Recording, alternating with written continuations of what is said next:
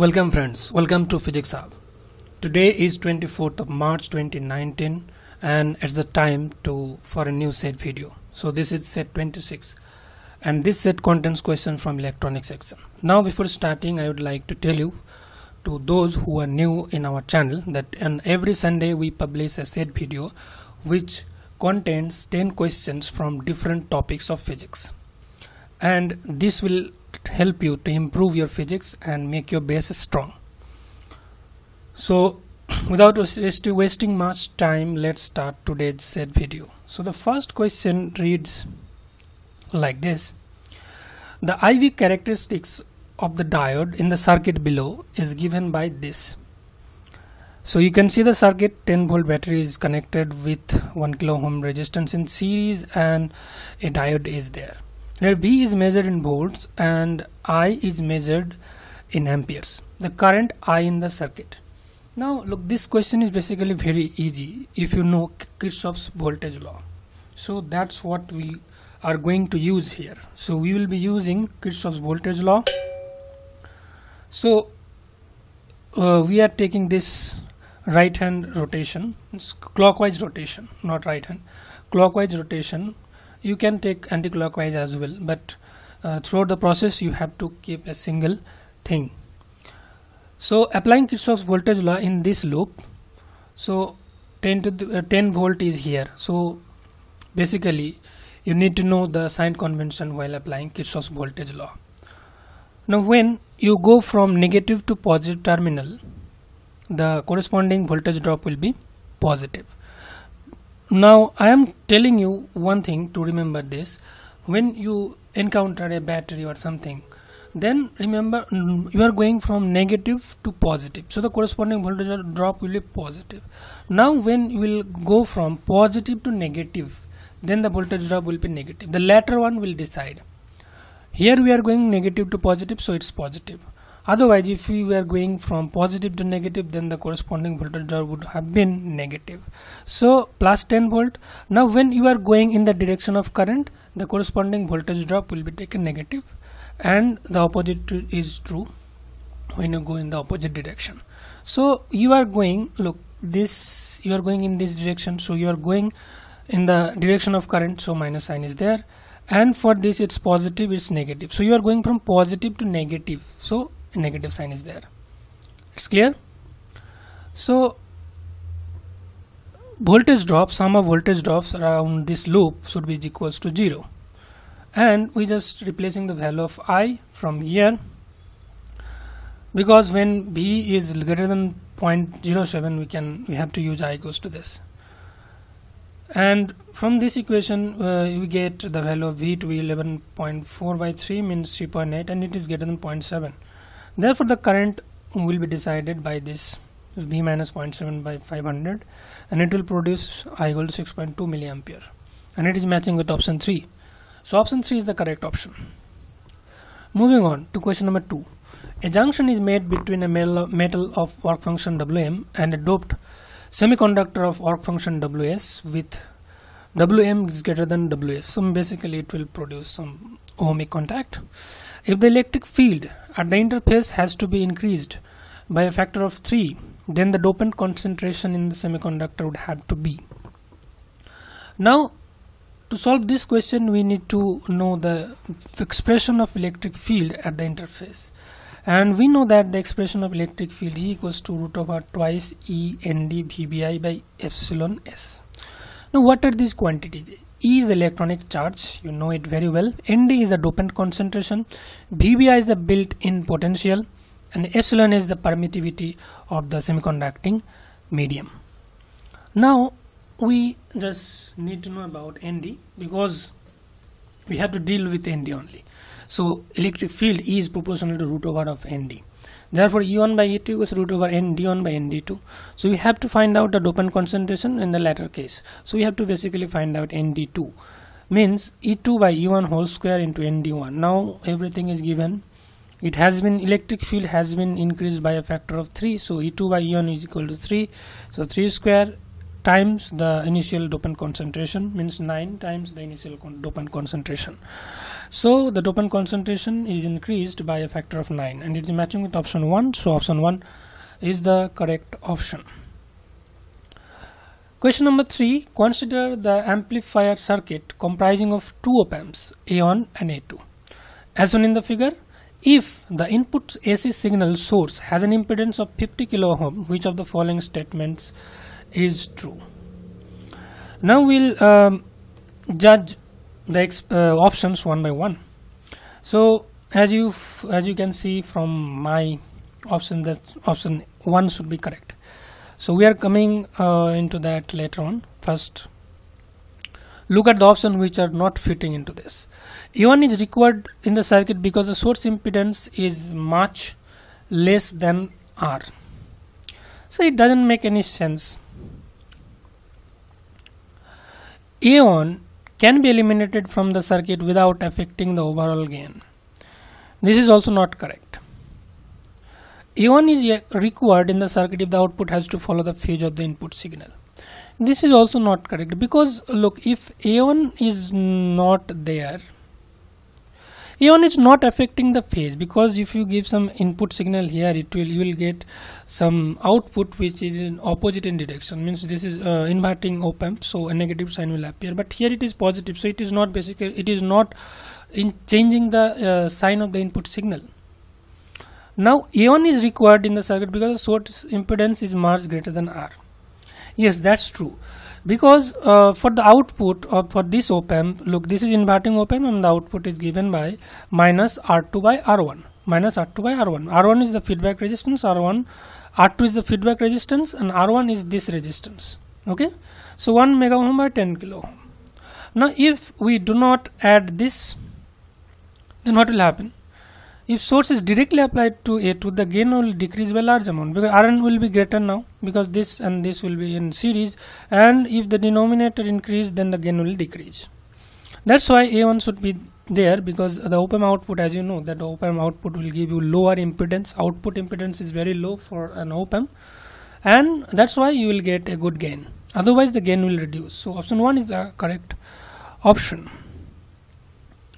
Moving to question number 4. A large MOS transistor consists of n individual transistors connected in parallel. If the only form of noise in each transistor is 1 by F noise, then the equivalent voltage noise spectral density for the MOS transistor is. So you can visualize the situation like this. So this is the MOS transistor, which is consisting of the parallel combination of n individual transistors. Okay, so if you have function f of x, then you will take the Fourier transform, you get f of k. Therefore n transistors having each Fourier transform f of k will have combined Fourier transform n into f of k. F of k is for one transistor, therefore for n transistor it would be n into f of k. Therefore if for one transistor spectral density is f of k, then for n transistors it will be n times f of k. For 1 by f noise, the equivalent voltage noise spectral density becomes 1 by n times f of k. So this is for one transistor, therefore for n transistor it will be 1 by n times that of the single transistors, and it is matching with option 1. So option 1 is the correct option. Question number 5. Consider a low pass and a high pass filter with cutoff frequencies FLP and FHP respectively, connected in series or in parallel configurations as shown in the figure A and B below. Okay, so which of the following statements is correct? Now this is the case. So if f of HP less than f of LP, if this frequency is less than this higher low pass frequency, then what will happen? What is high pass filter? High pass filter means this filter will pass the input after a certain value. Okay, so after this till this it will cut off the signal, but after this it will allow. And for low pass filter, what it does, it passes the input signal up to some frequency, then if the frequency of the input signal goes beyond that, then it will cut. So till this low pass filter is allowing the input signal to pass through, and beyond that it is prohibiting. or blocking. So basically you can see that a particular band of frequencies are allowed to pass through this combination of filters. So it's basically a band pass filter because it is allowing a band of frequencies to pass through them. And for parallel combination of high pass and low pass filter, if f of HP is less than f LP, then parallel means adding. So there is no filtering. It will filter this portion and the beyond that. So basically both frequencies will pass, either the high pass frequencies and low pass frequencies. So it is matching with option C. If HP less than FLP, then A act as a band pass filter, this act as a band pass filter, and B passes the signal without filtering. So whatever you give, it will pass through it. Next, question number 6. In a measurement of the viscous drag force experienced by a spherical particles in a liquid, the force is found to be proportional to V to the power 1/3, where B is measured volume of each particle. If B is measured to be 30 mm³ with an certainty of 2.7 mm³, the resultant relative percentage uncertainty in the measured force is. So viscous drag force F is proportional to V to the power 1/3. Therefore F equals to K into V to the power 1/3, where K is a constant. Now take logarithm on both sides so that we get it becomes very easy to differentiate. So ln F equal to ln K plus 1/3 ln B. In this way we take the derivative. Okay, so it's basically very easy. Therefore percentage error in force is dF by F into 100, means dV is given 2.7 mm³ and B is given 30 mm³. So we just put the values here and get 3, and it is matching with option 4. So option 4 is the correct option. Moving on, question number 7. The power density of sunlight incident on a solar cell is 100 milliwatt per centimeter square. Its short circuit current density is 30 milliampere per centimeter square, and the open circuit voltage is 0.7 volt. If the fill factor of the solar cell decreases from 0.8 to 0.5, then the percentage efficiency will decrease from. To solve this question, you need to know the expression of gain for a solar cell. Now what are the informations given? Input power is given, short circuit current is given, open circuit voltage is given. Now the efficiency, the expression of efficiency is eta equals to maximum power drawn by input power. So P max by P in. And here in this expression of P max, V naught, VIC, VOC, IOC. So this is the basic gain, and P max means there must be a factor of fill factor. This is called fill factor. And depending upon it, eta is varied. So firstly, the fill factor was 0.8. So we'll put the value of F to be 0.8 and C eta 1 equal to 0.168. So percentage efficiency becomes, so we have to multiply it with 100%, means 16.8%. So in the first case, when the fill factor was 0.8, the percentage efficiency we are getting to be 16.8%. Now when the fill factor becomes 0.5, then what will be the gain? So we are just replacing the fill factor. Here it was 0.8 and now we are replacing F by 0.5, and we are getting 0.105, means percentage efficiency becomes 10.5. So it is dropping from 16.8% to 10.5%. So it is matching with option D. So option D is the correct option. Question number 8. A current IP flows through the primary coil of a transformer. The graph of IP function of t as a function of time t is shown in the figure below. So this is the current waveform in the primary coil, and we have to find out the current in the secondary coil. Now you must be knowing, or you may not know, that the current in the secondary coil IS is proportional to dIP by dt, and basically it's a negative sign appears there. So we have to just take the derivative of this input signal to get the output with a negative sign. So this is your input. Now from here to here, this is a linear function, so basically y equal to mx. So if you take derivative, suppose y equal to f of t or y equal to t, okay, so dy dt will becomes 1, means a constant, so this function will be constant, but a negative sign is there, so negative constant with a negative sign. So this portion, for this portion we are getting this. Now for this portion you see that the input is constant. Now if you take the derivative of a constant and it becomes 0, so you are getting a 0 here. Now for this portion, negative slope, okay, and already a negative sign is there, so it will basically be same like this, but a negative sign is there, that's why you will get a positive voltage here, and it is matching with option C. So option C is the correct option for this case. Question number 9. 1 gram of salt is dissolved in water that is filled to a height of 5 cm in a beaker of diameter 10 cm. The accuracy of length measurement is 0.01 cm, while that of mass measurement is 0.01 milligram. When measuring the concentration C, the fractional error delta C by C is. So we know that C equals to mass by volume, and volume is given by pi d by 2 whole square into h. Now these are the given data. Now fractional error equals to delta C by C equals to delta m by m whole square plus delta b by b whole square. Now we know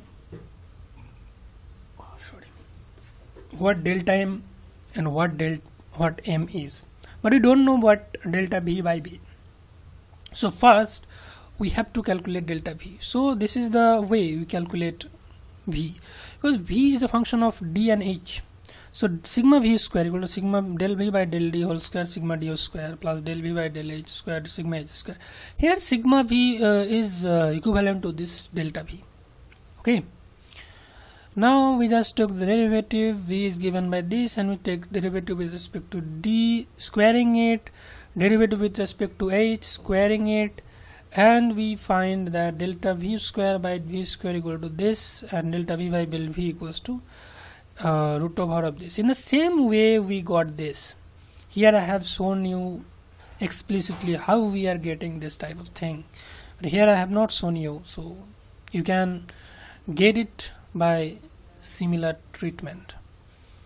And what we do, we just replacing the value of delta d, means uncertainty in length measurement and uncertainty in height measurement, and we got this value.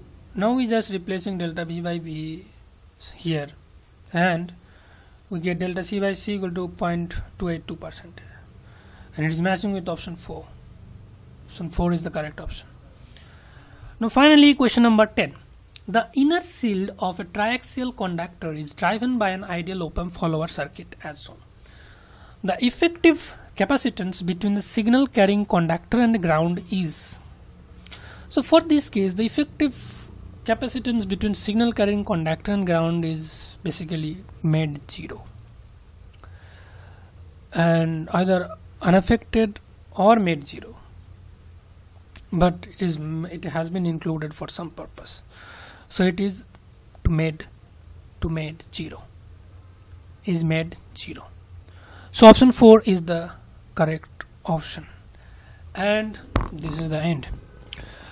So I have tried my best to give you detailed solutions of each and every problem. Irrespective of this, if you have any confusion, query or question, you can comment on below. I will try my best to clarify them all. So this is all for today, guys. If you are a new visitor of this channel, please subscribe the channel, and if you like this video, please give it a thumbs up. And finally, what I say, thanks for watching.